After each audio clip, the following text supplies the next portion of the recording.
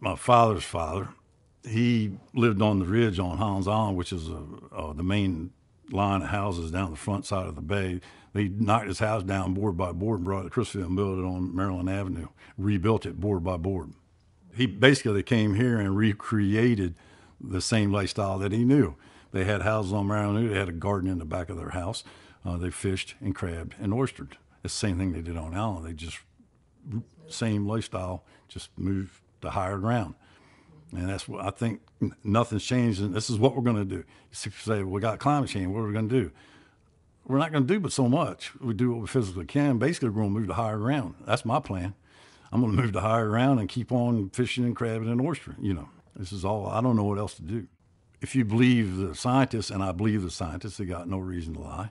You look at the science, you're headed for a 2-3 foot rise in sea level in the next 100 years. You know, and people say, well, I won't be here. I'm not worried about it. But I got children and grandchildren. I got children and grandchildren, and they live here. We got a responsibility to have a lifestyle that's sustainable here. Big parts of Crisfield are going to be flooded. These people moved at their own expense with no government help. They just uprooted and on Maryland Avenue, they bought little building lots and moved their houses into here and just recreated the same lifestyle out of Crisfield as they were doing there, fish, crab, and oyster. The problem is, what do you do in a coastal community that you know is getting worse and worse and worse? And so you only got a few years. You know, I don't have the answers, but it's coming. We know it's coming. It came to us 100 years ago. They had no access to scientific data. But you can see the bay's moving up on you every year. You know, you've lived there for generations, and it's coming in closer every year. You know, you don't have to be too smart to see it coming. And it's coming here. Crisfield, you know, all the low-lying areas is coming. Parts of Norfolk get flooded at 10, 15, 20 times a year. It's too low. Should you even be building there? You know. So, and how do you handle it? That's above my pay grade.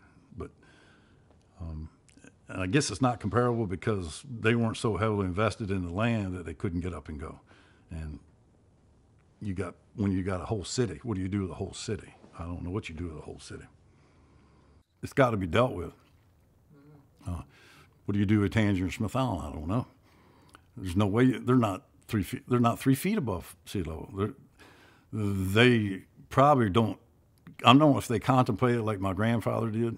I'm not sure they contemplate what's happening to them. I know that they do because they're fishermen and crabbers and oystermen, and they work on the bay every day. They see it. They have to see it. They understand it. Part of it is they're not wealthy, and they don't really have a plan because they don't have the money or resources to deal with it. So they just go until they can't. And at some point, they're going to have to move. They're just going to have to move. Everybody goes to higher ground, just like my grandfather.